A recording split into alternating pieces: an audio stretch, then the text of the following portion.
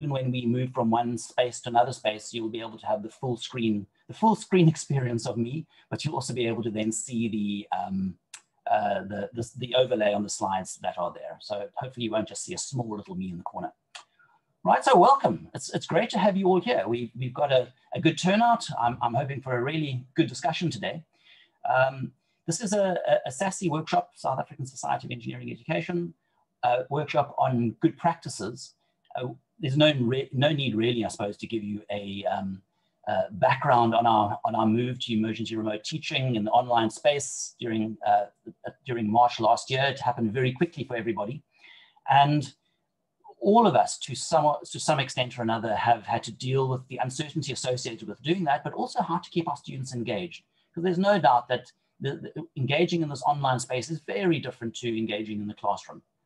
And so what we've got is we've got a workshop that we put together today with Maggie Chetty and Johnson Carroll and myself, together with the rest of the SASEE board, to give you an opportunity to hear some good practice from 4 individuals that we've identified who will present some case studies to you, as well as an opportunity for all of us to actually be able to engage around this idea and to be able to talk to each other about what's worked, what's not worked. And then eventually as a group, we'll be able to think of it as crowdsourcing. We can crowdsource good practices amongst ourselves so that as we're preparing for our new year, we can really be in a place to maximize the engagement of our students in our classes. So if you see the slides that are in front of you, if you've pinned me and you see them fairly large, and I'm going to do this on my monitor on the side here so that I can also see what you're seeing. What you will see is that on the right-hand side of your screen there, we've got a short 4-minute presentation by Karen Wolf on an ERT research project that's been undertaken recently that looks to understand the transition to emergency remote teaching in the engineering education sector. So that's just a warm-up, as it were, to sort of set the scene. Then we're going to look at some case studies. We're going to have a breakout session, and then we'll come back and close out with a plenary session. And hopefully you will, throughout this process, you'll be given the opportunity to engage amongst each other and with each other about sort of burning issues and things like that. Okay, so the first thing we're going to look at then is this Dr. Karen Wolf's the impact of emergency remote teaching on engineering educators. So what I'm going to do is I'm going to flick to full screen there, and now I'm going to share my screen. And in sharing my screen, what that'll do is I'll then share the video that Karen put together about this. So just give me a moment while I get to that. And like so. And you should now see the full screen. And now I will play the video. When COVID hit the world, the media... Sorry, I'll start that again. When COVID hit the world, the media were quick to talk about the long-awaited technological revolution in education. But the first impact reports confirmed that the sudden shift to emergency remote teaching presented significant challenges, not the least of which were the lack of digital fluency and a host of access-related challenges for both staff and students.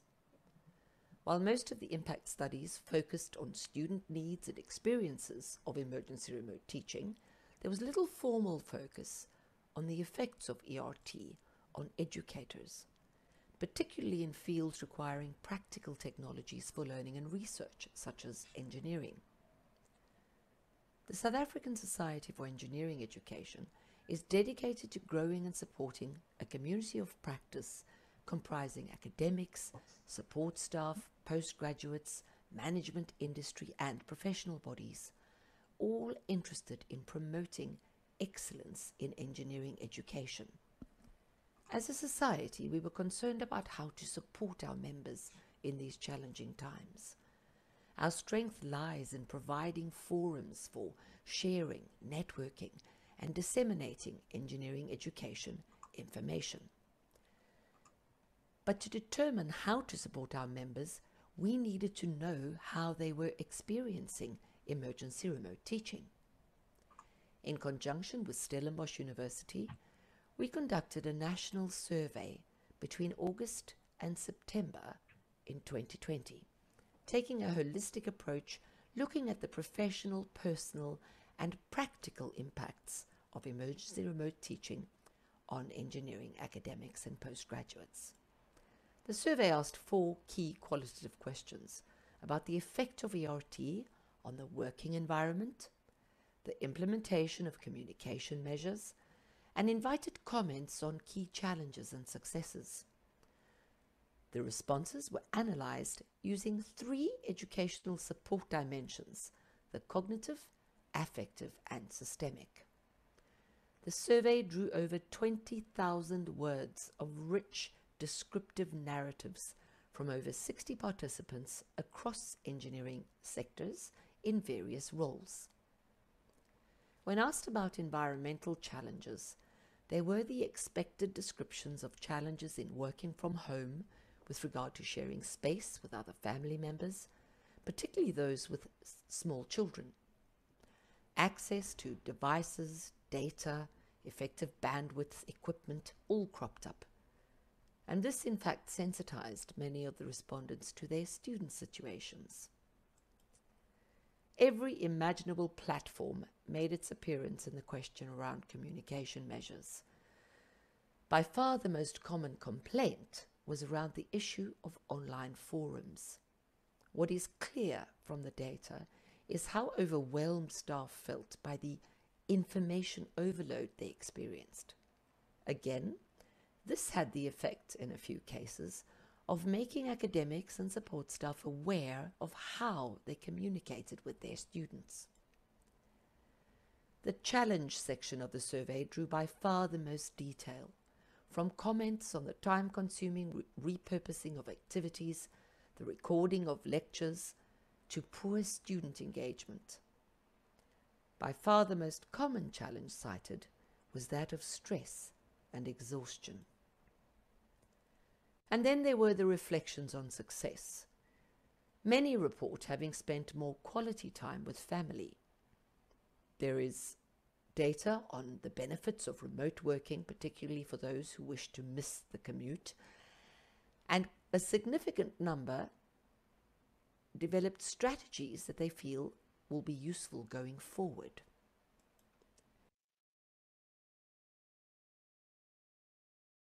If you'd like to read more about this research project and other engineering education initiatives, please visit our website www.sasee.org.za.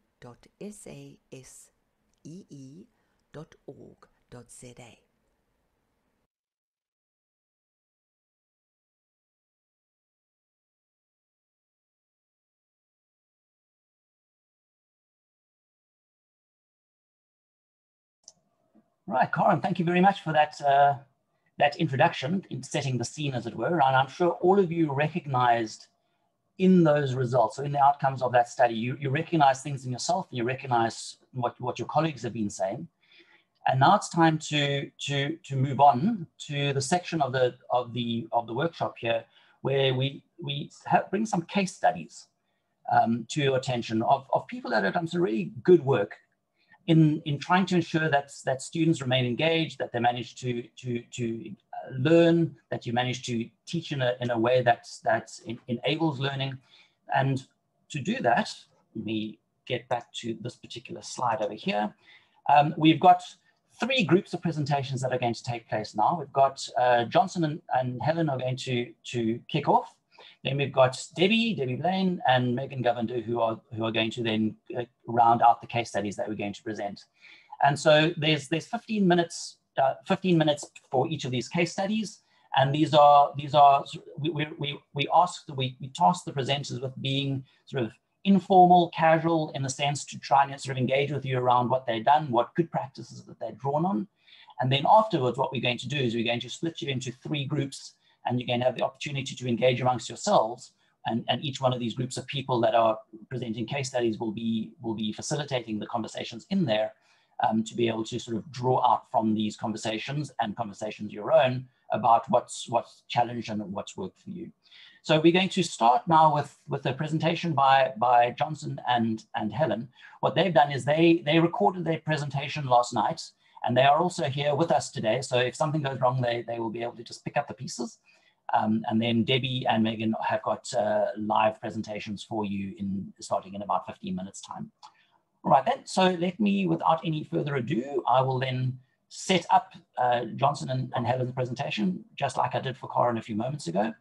I am monitoring the chat, so if there's anything that you're wanting to send to me privately or to the group as a whole, feel free to do so.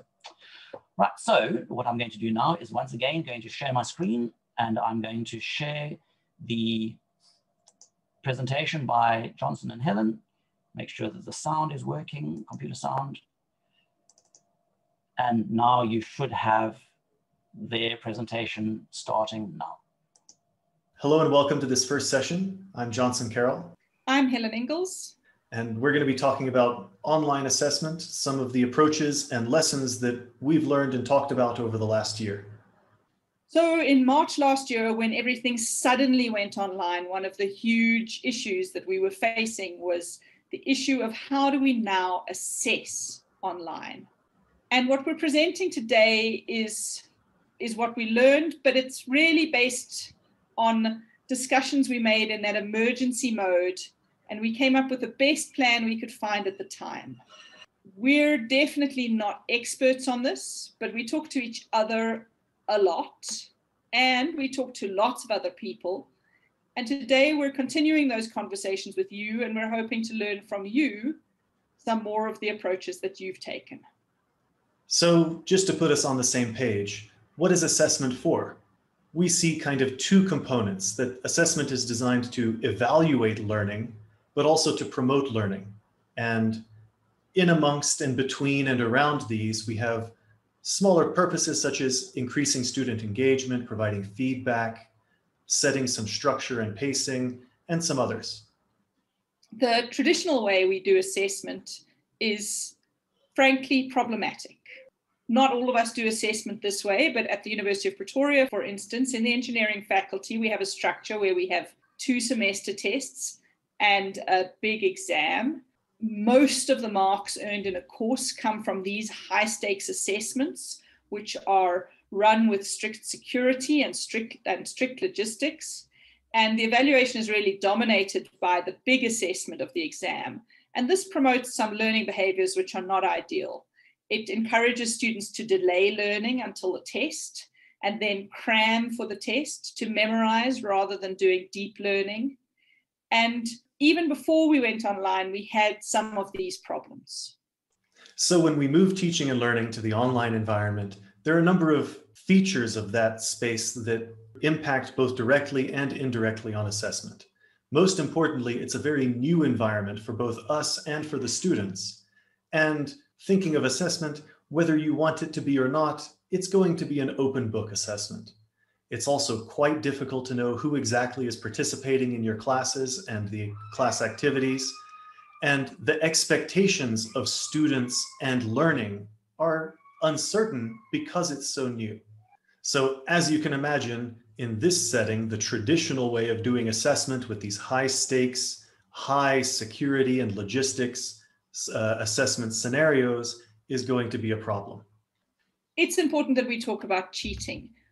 I don't like to spend my time thinking about cheating. I'd much rather spend my time thinking about learning, but it's a preoccupation of a lot of people in the university. The students are preoccupied about cheating because of fairness issues. Our management are preoccupied about cheating because of how we certify results. So looking in the literature, we can find some things that increase cheating, particularly high stakes testing, a lack of surveillance, and the opportunity to cheat are all factors that increase cheating.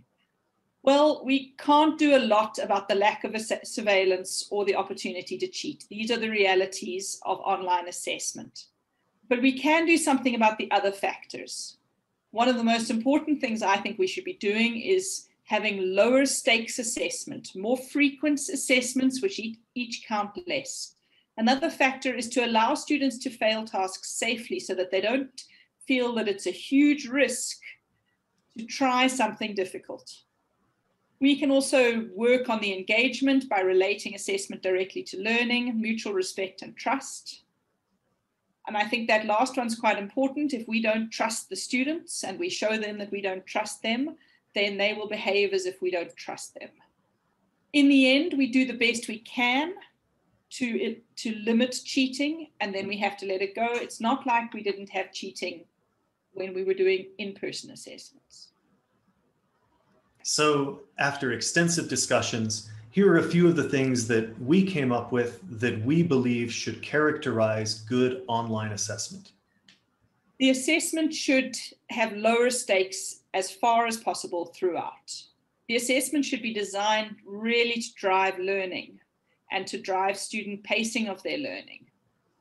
We should discourage the cheating structurally as far as possible.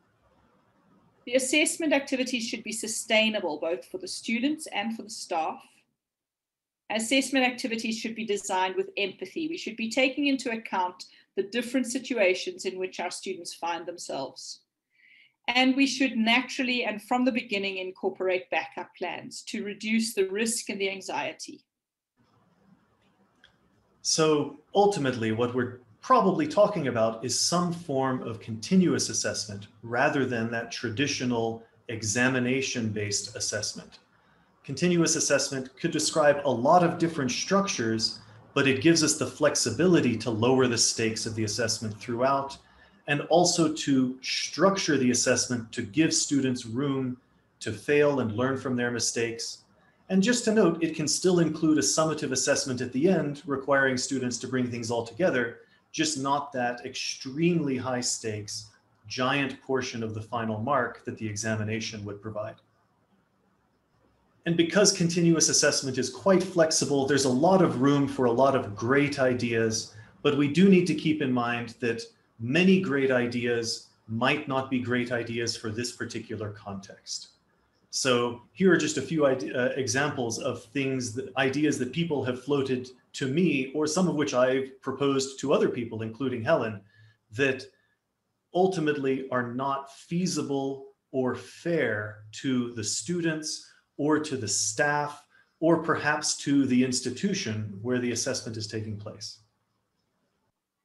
So based on the principles we talked about, we have come up with this approach to assessment, where we have a hierarchy of assessments. We have hierarchies of stakes of assessments. Some of them count very little, some of them count more. We have hierarchies of depth of assessment. At the lowest level, based on each individual lecture, we have frequent low stakes assessments, asking students to ask themselves the question, did I understand what happened in the lecture? At the next level, perhaps once a week or once every 2 weeks, we have slightly higher stakes assessments, which are more difficult problems, more complete problems, where we're asking students to apply the concepts they've learned to problems, to integrate concepts from a number of lectures into solving a more comprehensive problem. And then at the highest level, we have the least frequent, highest stakes assessment. In these, we're not just asking students to recall what they've done in that week, but perhaps these are assessments that come after a few weeks of semester, or perhaps at the end of the semester, where they must also identify which methods are appropriate for solving the problems. So these higher stakes assessments can and perhaps should be different formats of assessment and are summative in nature, but are not the behemoth of a giant exam that counts for the vast majority of a mark. The weight of the assessment is distributed through the semester in a more even way. If you think about how we've built from these more frequent assessments to the more summative things, you can imagine it almost like Bloom's taxonomy sideways. But this wasn't really what we were trying to achieve. We were looking more at the structure of the assessment, driving and pacing the type of learning that we thought would best support students online. In essence, the lower stakes assessment, which have multiple opportunities for students to fail, make the higher stakes assessments less intimidating. They help make up for the lack of traditional engagements, and they really incentivize students to use the learning resources to learn. This is an example of how I did the assessment in an actual large third-year class last year. I had 300 students. The low stakes assessment had unlimited attempts, You could also do badly on quite a few of them or miss a few of them, and it wouldn't hurt your mark because we dropped some of them. And you had a long time to complete them. The higher stakes assessments had much more had tightly controlled time limits and number of opportunities, but I was available to give students an extra ticket to access the test if something went wrong. And note that although it was a 2-hour test, I had a 4-hour window in which they could complete it. So that meant that if something went wrong with their computer falling over at the point at which they tried to enter, that wasn't a crisis for them. All of this is designed to lower the stakes of the assessments. Even the highest stakes assessments had an opportunity for a catch-up if there was a problem. And this lowered the stress level of the students. It also lowered the stress level of the lecturer. And just to note that one test that was written before everything was thrust online, we discussed at some length whether that should even be weighted less, and if we were going to do this with the entire semester online, that 40% would be very much distributed across multiple tests or perhaps just across the other components. The longer assessments had some other features.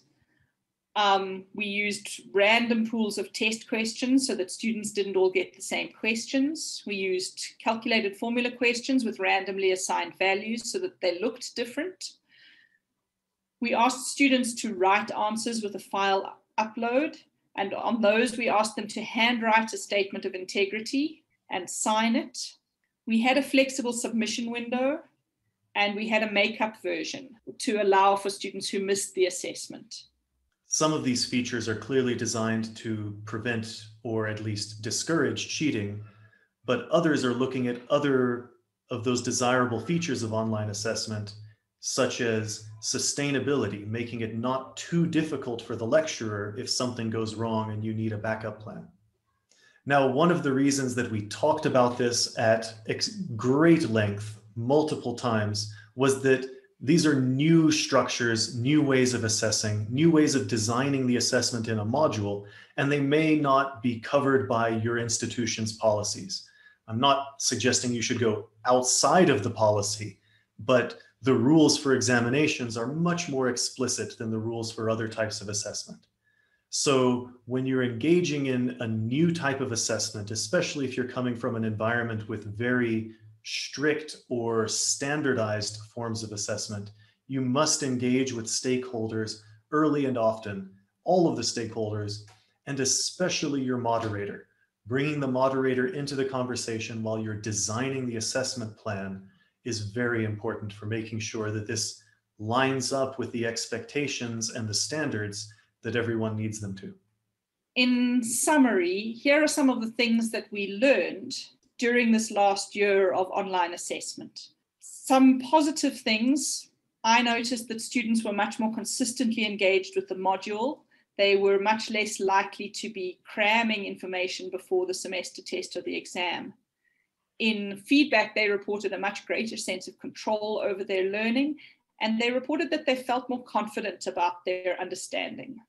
On the other hand, some of the things that we have discussed and that Helen did in her module were simply not sustainable. Creating alternate questions, trying to systematically implement some of those techniques for varied assessment are an incredible amount of lecturer effort that doesn't seem to be just a learning curve. It's something that will still be that much effort in the future. Both students and staff can be overwhelmed just with the quantity of assessment, even if it's low stakes. I heard feedback from students at UJ that they were just feeling that they were constantly being tested again and again with all of their modules. And finally, we've been hearing from a variety of sources that the things that we did that we've just described were in the first semester of last year. Now we're several months into doing things online. Students are becoming more comfortable with what learning and being assessed online is like. And so we can expect their ability to find ways to circumvent the assessment to be evolving as we move forward. Thank you for this opportunity to share our experiences we know that there's still so much to be done. I'm busy designing my assessment for this semester, and I'm a little bit more experienced than I was last year, but there's still a lot that I can learn from you, and hopefully we'll have a really great discussion later. We're looking forward to those conversations. Thanks so much.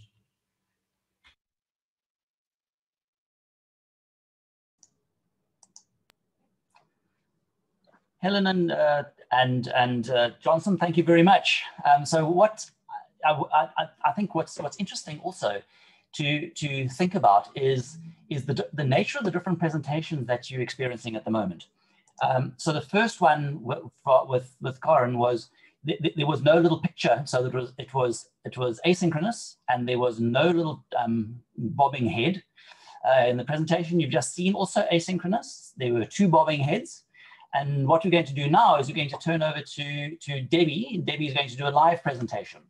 And I know Megan's got some other tricks up his sleeve. So there are different kinds of presentations that are taking place today, and that is also indicative of the kinds of things that our students will be experiencing. So Debbie, over to you. Do you want to take control and share your presentation, or put yourself in maximum screen mode? Okay, so what I'm going to try and do is share my screen, and I'm hoping that my face appears in a little block. I just realized that I did actually check this yesterday, but that was when I was working with 2 screens, and I came to my office to make sure I had stable internet, and now I don't have 2 screens. So I tested my system under different circumstances. So yeah, maybe what I can just do is, where is this here? Let me share that, and I need to share the sound as well. Yes, and then over here, if I go to that, okay. So I guess my question now is, can you see, I don't have my video on. Can you still see me speaking while with this on or not? Maybe you're a perfect talking head. Okay. Can you see my slides? We can see your slides, and we can see you, and we can hear you. So it's over to you. Okay. Okay, great. Okay, so you know, I was kind of blindsided by this this request to do this, because we were saying on the SASEE board that this would be a great workshop to have, and that we should find really great people to present it. And I was making all sorts of recommendations, and then it came back to bite me, as it often does, where then I got the phone calls to say, guess what, you're it. So here I am. And similarly to Karen and Helen and Johnson, I am certainly no expert, and all I'm going to do is share what I've learned and what I've read and my observations over this last period and before that. Okay, so the focus of my talk is engaging students online during a global health crisis. So there were various challenges and opportunities that this presented. So first of all, the course that I was set to teach was called Intercultural Communications and Competency. And in the first semester, I had taught this in class, and had all my slides, and had structured in-class activities, a lot of discussion, some weekly activities online and everything, and it had worked well. I got great student feedback. And now I had to go completely online. And the idea of teaching a complementary studies course on communication and intercultural competency online was really quite daunting. Added to this, I wasn't teaching students that I knew. I was teaching students who were in different departments that I don't know and had never met. And so instead of being able to arrive in class, meet them, see their faces, get a feeling for who's in the class, and to gauge what's happening in the class week by week, you know, whether they are all tired because they've been pulling all-nighters because there's a big project due, or they're all excited because there's some sports event coming up over the weekend or whatever. All of that kind of non-verbal communication that I utilize a lot in my classroom to understand who my students are and what's happening with them, and to gauge what I'm going to be doing in the class, even though I've got a basic plan. I wasn't going to have that kind of feedback, and it really was pretty much felt like I was talking to a brick wall. And so, yeah, that, and the first class, I really did feel like now I've got used to it. Again, here I'm busy talking to a computer screen, and it's a very abstract, surreal experience when you're not used to it. Even now, it's a bit surreal. So the one thing that I did realize is that I was going to have to create some sort of vibe in the class, some sort of connection with my students, to get them into the idea that they were all going to be expected to interact in this class, and that was a core part of this class. So the first activity that I gave them was this activity here. So this is the intercultural communication and competency class, 220 years students, final year students. Let me just press pause here. Can you guys hear the sound coming through? Yes, we can hear it clearly. Okay, I'll press. And what the students had to do is they had to go to Padlet, click on this video, and then start capturing what they thought about this song, particularly looking at the different cultures and how they communicate. Oh no, sorry, I clicked my screen by mistake. So, yeah.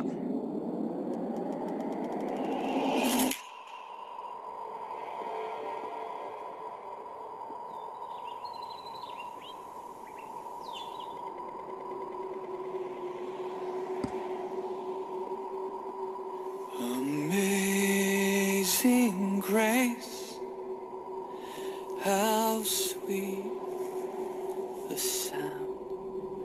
Amazing grace, how sweet the sound.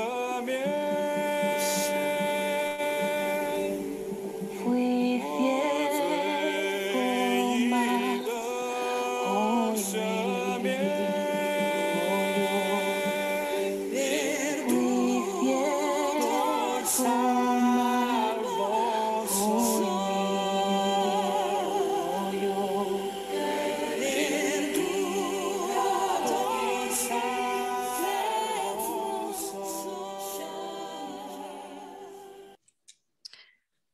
So,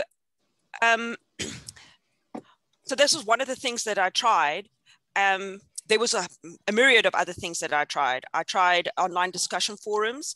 This was actually for material science, where I was just supporting. I wasn't lecturing this class, I was supporting it, but we had different topics that students would ask questions about and weigh in about.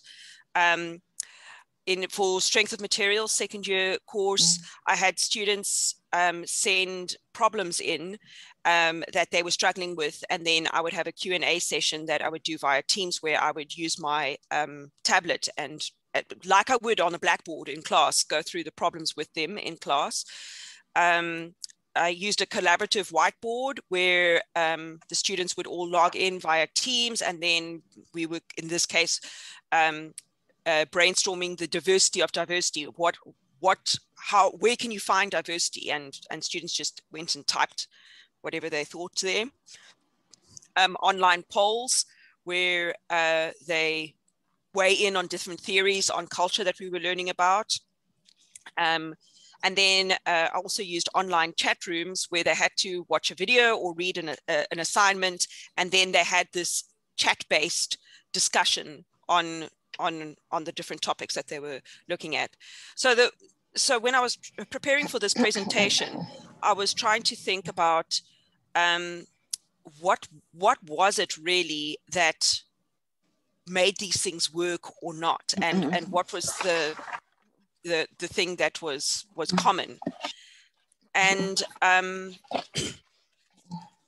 So the one thing that I realized is that all of these are basically active learning activities, and this is similar to what I would have done in class anyway, but it's just online.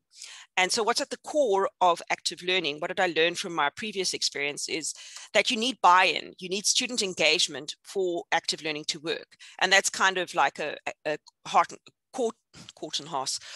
and cart situation, because active learning is meant to drive student engagement, but unless your students are engaged, they're not going to participate in the active learning activities. So, you know, what do you kind of do there? So typically what I would do in class is how I get them to motivate them to get to engage, because students don't like active learning at first. They want to be passive. They want to sit and just listen and WhatsApp and look on their phones and whatever while they are supposedly learning. But when you start, again, looking at Bloom's taxonomy and telling them about how sitting in a lecture, reading the assignment, watching your podcasts or videos, watching a demonstration, this is all just tipping the iceberg of the learning. And it's really when they start doing things that the real learning happens, and driving that in and repeating it, then they begrudgingly start to engage. But what I realized then in thinking about all of this is that what I was really thinking about is, how do I get students to get on board, to start digging deeper and reaping the rewards of this unique learning environment that they're part of for these few years, and how do I get them to start doing that? And I realized that what I really do is I spend quite a lot of time on the relationship, on the effective part of my teaching and learning experience, building rapport between students. And so I Googled rapport and students, and then I found that this is something that is researched, and that it is something that that really makes a big difference in the classroom. So rapport is an alliance that's based on trust. And if you look at the teacher-student relationship, then what you want, the rapport that you're building, what you want it to look like is that you've got the extent to which students accept or buy into the goals that the teacher spelled out in class. This is coming from that article that I just had up there. The student's ability to work towards these goals. So this is a relationship that you're building. And once you build that trust relationship, that rapport, then the students are also bringing their side. They are saying, yes, I agree, I've bought into this. I understand that I've got to bring something to the table. The teacher's ability to care genuinely for students and to nurture their learning. So that, again, I think Helen was said about empathy, bringing empathy and letting the students know that you care about their learning and what you're doing. You're not just throwing assessments at them, that you actually want to get them to learn. And the student and teacher connect emotionally, and students' motivation to participate actively in their education. So all of this is nothing about the content. It's nothing about what little gimmicks No, you're my using. sweetheart, I was crazy a very long time ago. Sorry, I think somebody is not on mute. Teresa, your mic is not on mute at the moment. You might want to switch it on mute. So all of this is about creating a relationship and building trust between the student and the teacher. And I think that we get so overwhelmed. Well, I know, let me rather say, I get so overwhelmed with everything that I have to do that I sometimes don't spend time doing that. But when things do work, it's because I've spoken to the students like they are people, and like we are in this together, this collaborative approach to planning their learning experience. And students do respond well to that. That has been my experience. And there is an inertia, there is an activation energy, a hill you've got to get over. But once you get the ball rolling, then they appreciate that. So from that same article, I won't read this through. You can read this yourself. I'll give you some time to read this. I just thought that this really does get the crux of what I'm trying to say here.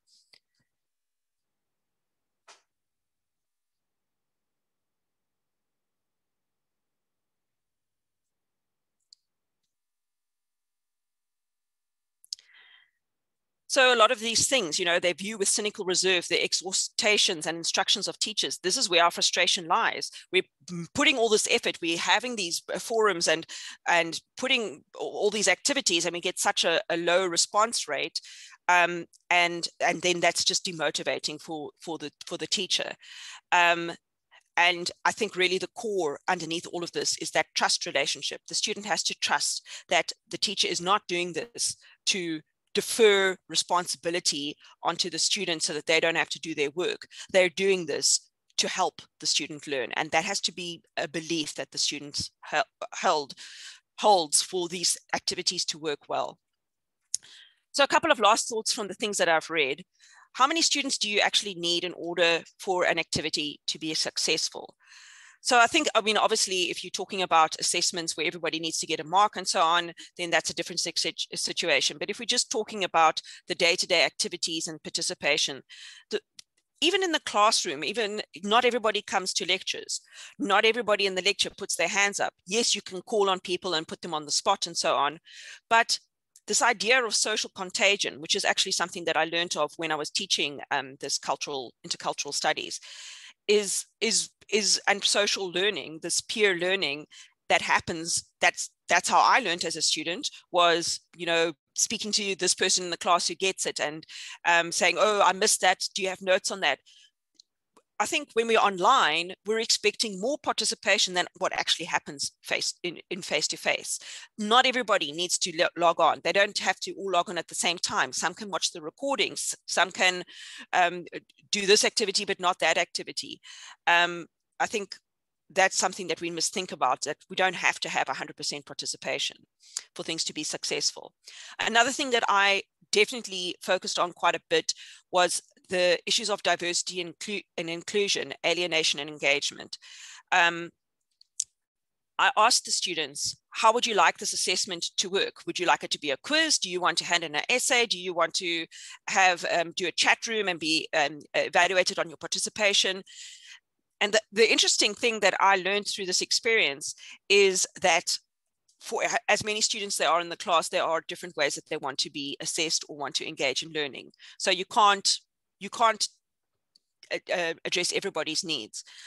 But the other thing that I also found that was from this paper from Ish and Al in 2014 is that there are a lot of cultural and personality factors that are going to come in when you are when you as a lecturer are evaluating how much engagement students have in the classroom, and thinking, well, they're just all bored. But I mean, I'm not expecting you to read all of this now. I'll send the slides out, and I've got the links to the papers. You can go and read them. But there are different reasons why students will speak up or won't speak up, or will write on the boards or won't write on the boards, or so on. And so offering a wide variety of learning opportunities helps to give different people different opportunities to learn. So, and asking the students what they need also helps them to feel that they are empowered in their learning. And then finally, in incentivizing participation, some of them buy into the whole Bloom's taxonomy thing.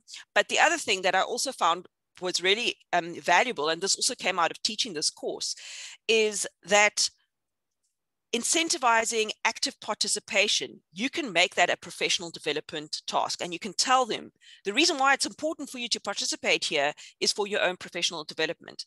There was a very interesting article that I read by Trevelyan, and I actually gave it to the students to read, where he looks from a kind of social sciences perspective on what do engineers do on a day-to-day basis in their jobs.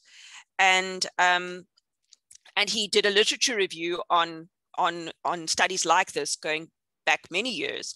And consistently, about 60% of the time, an engineer is interacting with other people, conversing with them and sending reports backwards and forwards, getting information and so on.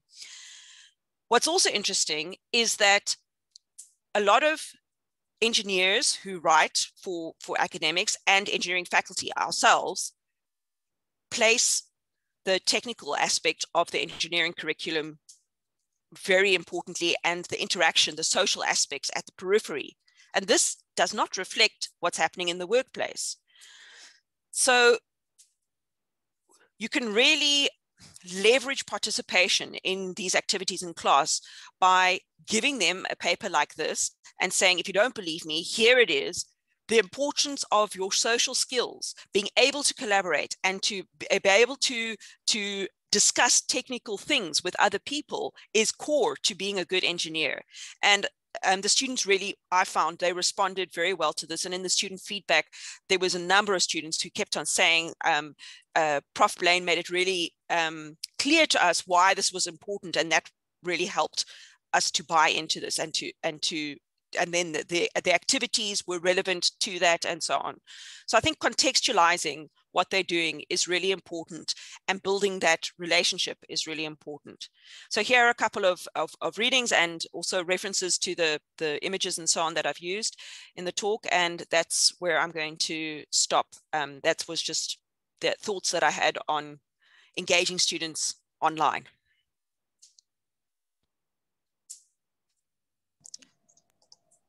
Debbie, thank you very much. And notwithstanding your comments from earlier, I think everybody can see why you were chosen to present on the work that you've done in your classroom last year. It's quite clear that you put some real effort into getting the students to engage. So now, Megan, over to you. You also are going to share some aspects of your classroom practice that, from the sounds of it, is actually really very interesting. Sure, thank you, Brandon. And thank you to the speakers preceding me. Yeah? I really learned quite a bit in the last half an hour or 40 minutes. So most of you probably have never met me, never seen me, sort of almost appeared as dark energy in this forum. So I just want to thank you guys for having some faith in me, especially on a Friday afternoon. I'm going to switch on my mic. And as I mentioned to Brandon, I have a face for radio, so hold on to your seats. And that's basically, let's get that right. That's me over here. And yeah, so I'm based at the Durban University of Technology. So just a little bit of background as to, not sure whether you guys can hear me properly. Yeah, we can hear you loud and clear. Would this be better? But both working equally well. It's up to you what you'd like. Okay, so just a little bit of background. I'm an astrophysicist by training. That's just a big word that doesn't mean much. And my career started off in a very strange way. So I started off teaching at Technikon. That was Technikon Natal, and there was in the Department of Physics. And then moved on to the University of KwaZulu-Natal, where I was teaching engineering for quite a number of years, so in the mathematics department, and then returned a decade later to the Durban University of Technology in the Department of Mathematics, where for the last 5 years I've been teaching, obviously, first year engineering.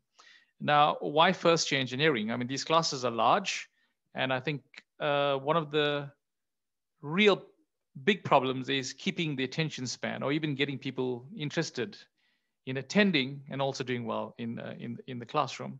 So pre-COVID, what really worked for me was the idea of introducing demonstrations and then making the subjects relevant. Obviously, in this case, it was mathematics, engineering mathematics, and specifically calculus. So the idea was to show the relevance, not just in engineering, but in everyday life. So my philosophy pre-COVID was always to connect the mathematics, the physics to the real world. And what I tried to do there was obviously by use of examples, and more importantly, by demonstrations. So that required me to do a lot of research on how I presented my lectures, and also on the demonstrations themselves. So that's basically where I'm coming from. And I just want to very quickly just present. Can I share that screen now? Let me switch off that, so that nightmare's gone. And yeah, there we go. So, and feel free to stop me if you have any questions or comments.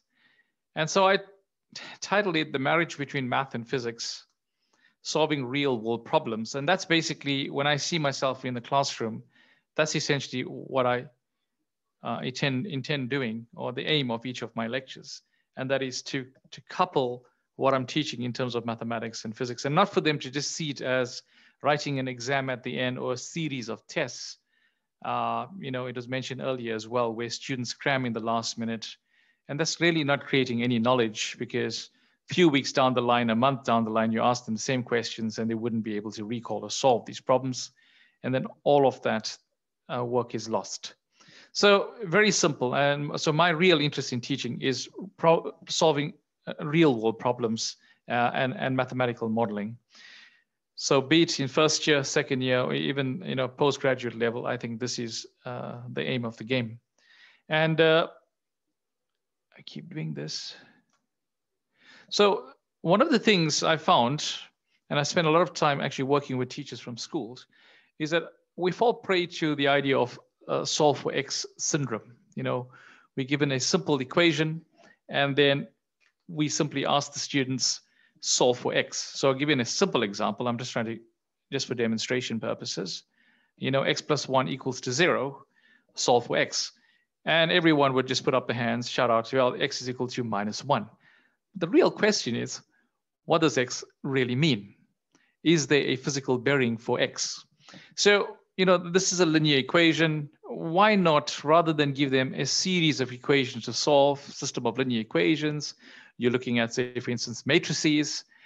Where do these equations come from? I mean, is it just some maths guy sitting there at his computer screen at night thinking of systems of 3 equations in 3 variables, 4 variables, or is it based on maybe a simple problem of, say, 2 blocks, mass M1, mass M2, force applied. You could throw in some friction just to make it exciting as well, and then solve that system using Newtonian physics. And there you have, a coupled system of equations. So it becomes more interesting. Well, up to a certain point. What if you really connected these blocks up, attach them to string, pull it across the table, get the students to see this, and then ask them to solve the problem? So that's essentially what I do. So it's a very hands-on approach. This was pre-COVID. So the question I asked was, well, can this happen online? Is it possible to take demonstrations into the online class? And as mentioned earlier, not every student will attend a lecture. So right at the beginning, in last year, when I was teaching Math 1A, Engineering Math 1A, it was a very small percentage of students that showed up. And the reason for that is they had access to the recordings, and we were going through, simple problems, and which they could actually follow from the textbooks as well. So it didn't make sense for them to actually attend those lessons. And then obviously there were problems with data, there were problems with devices, and the list goes on and on. So what I started doing was, firstly, making the course more applicable. So rather than just say, here's a series of questions, I want you to have them solve for a tutorial, I basically started taking these sections and then modifying them and connecting them to reality. So the simple case of, here's a graph y equal to 3x minus 2. And we can all solve that. That's been done since grade 8, I think. But then again, where are linear functions important? How can we use them in everyday life as an engineer, as a physicist, as a chemist, all right? And that basically started getting the attention. So I'll give you a simple example, modeling of temperature, all right? We're not going to go through this entire thing, but, with the data given, you can model the temperature, and not just at a given height, but once you've got the formula, you've got the graph, you can vary H and you can get the temperature. But it's a simplistic example, all right? Negative numbers, a simple thing like this. You'd be surprised at first year, if you ask students to define an integer, you will be surprised that they can't do it. They don't know what an integer is. So going through that, negative numbers, why are they important? Well, I basically start to look at examples that we can see around. The case of charge, cathode rays. If you're looking at electrons orbiting a nucleus, well, this is a classical picture. Bank balances. Being an academic, I think we probably used to that. Every now and then your bank balance going into a negative value. But these are the applications that we can actually see. Waves and periodic motion. But before I go there, let's just go back to the concept of temperature. And I think this really worked well. I'll give you an example of one of my demonstrations. And one of my favorite ones is the use of liquid nitrogen in class. I'm not sure whether you can actually see the video. Anyone? Which video are you talking about? Not the, should I just stop sharing or? No, so we can see your video clearly. Your slides, is there a particular video you're looking for? No, basically just No. my face. That's what I want to do. You can see your face clearly. Oh, okay, great. So yeah, so I basically started doing demonstrations in the room where I'm sitting right now to an audience, to my students out there. So one of my classic demonstrations would be the use of liquid nitrogen and the whole idea of looking at, say, negative numbers, because you know the liquid nitrogen boils at minus 196 degrees Celsius. So rather than speak of negative numbers, let's try and bring in some liquid nitrogen and show them what it is like to have something at minus 196 degrees Celsius. So I'm not sure whether you can actually see that. We can see it clearly. Yep. So there we have minus 196 degrees Celsius. You know that if a student is in class and he watches this, he's going to call his mom, his dad, his neighbors for this moment just to have a look at this. And, you know, you can't do this for every lesson, but, you know, once a week or a couple of times, you know, just bringing in something that's really cool, something that's, you know, that you can demonstrate that they've not seen in class before, that has some sort of application, you're going to have a full house. And that's basically what was happening last year in my class. We're going from an initial 10% to 90 to 100% attendance in class just by bringing in these demonstrations and then linking it to the syllabus. So that was really, really useful. You'd know the simple question if I asked anyone, what happens if I dunked a balloon into liquid nitrogen that was inflated? Let me just try that because I think it'll be really useful for everyone to see that. This really gets students coming to class as well and participating and being excited as well. So very quickly, hole in the balloon. So that was a balloon from DUT, another hole in the balloon. But the idea was if there was no hole in the balloon, if I put that into liquid nitrogen, you know, basically what's going to happen is the balloon is actually going to contract, right? Because inside the balloon is going to get really, really cold and the volume's going to decrease and then take it out of the liquid nitrogen. And then what actually happens, the air inside starts to warm up, the vapor, the balloon seems to self-expand. And you know what, you got a class at the edge of their seats. They're looking straight into their screens and also sharing this moment, also sharing the videos that we uploaded, say, on Moodle, for instance. The other thing that really worked well for me was a YouTube channel, which I started a few years ago before COVID, started adding stuff on there, and that became really useful during the last, the last 2 semesters of 2020.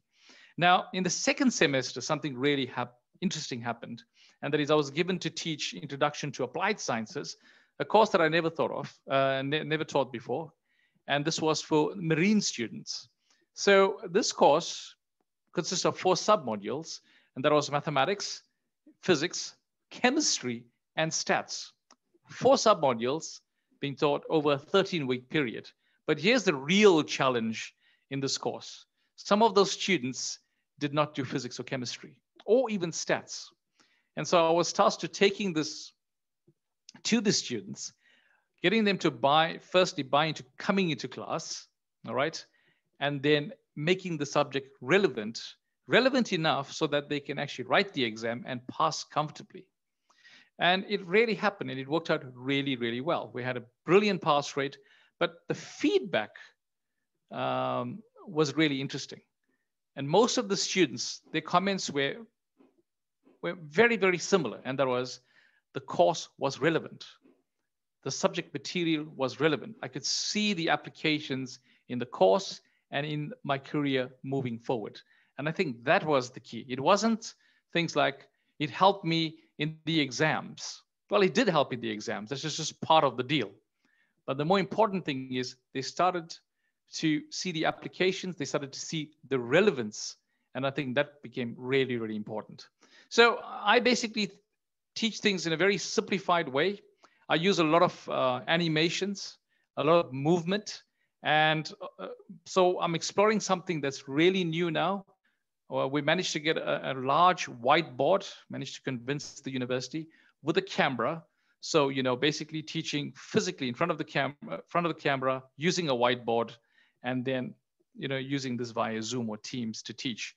So there will be demonstrations, there'll be rockets flying around, and then, students being able to see that. So it's very close or very similar to what is happening physically in the classroom. They could see things blowing up, they could hear stuff in the background, and that's going to be a really cool experience for them. So basically my teaching is really an experience. I don't like to call it lectures.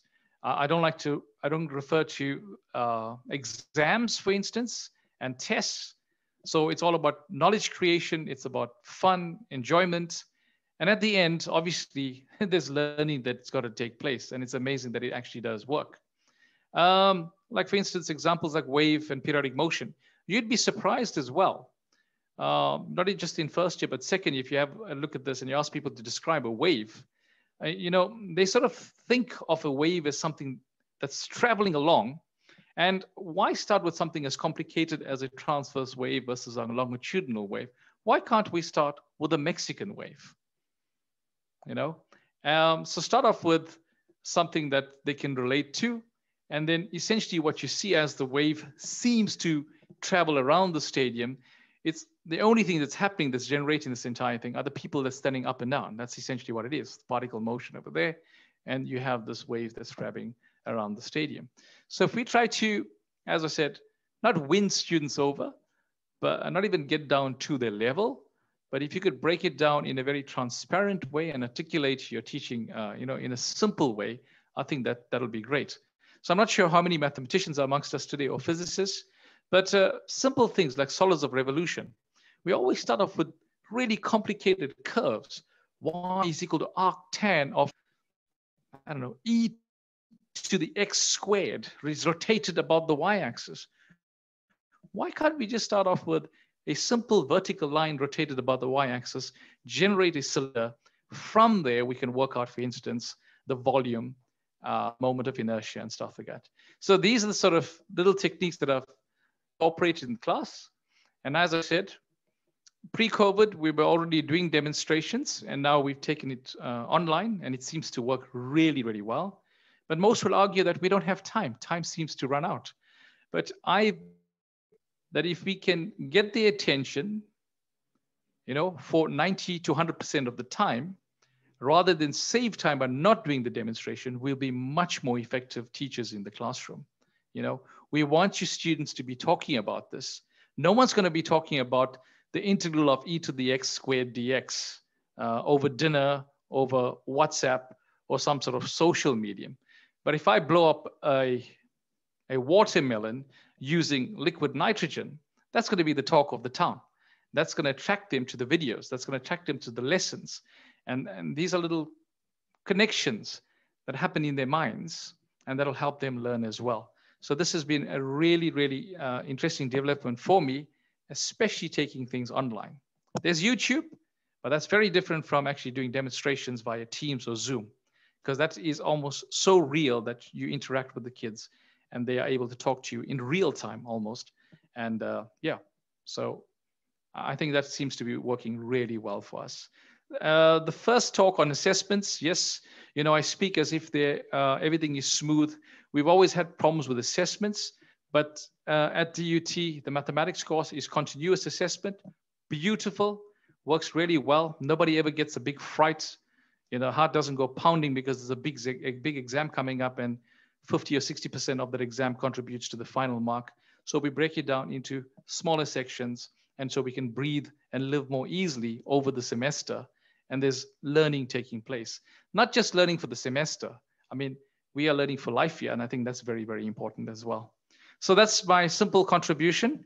You could actually go to my YouTube channel. I'll share the links. The other thing that I did have as well that helped a lot was access via WhatsApp through the class rep. So there was 24/7 access. If someone saw a purple light in the sky and wants to know what it was, or had some question about something related to black holes, they were able to speak to me as well. So, and I think that's very, very important in building a relationship with the students, not just for a particular course and the exam or test being an outcome, but also, a larger social aspect as well. So they must be able to be free enough to communicate to you at different levels. And I think that's very important. And that's what worked for us last semester. And I'm looking forward to a really beautiful first semester of 2021. So thank you so much for that. I'll switch off this screen. Stop share. And over to you, Brandon. Thank you. Great, thank you so much. And normally, in normal circumstances, what we'd do is we'd all be able to clap and show our appreciation to the three case studies and the 4 speakers that have been participating today. But I'm sure what you would have seen is why we chose these individuals. They've really done some really insightful things and really found ways to engage their students in the classroom. So we're now moving to the next stage. And what we're going to do now is I'm going to split you off into 3 groups.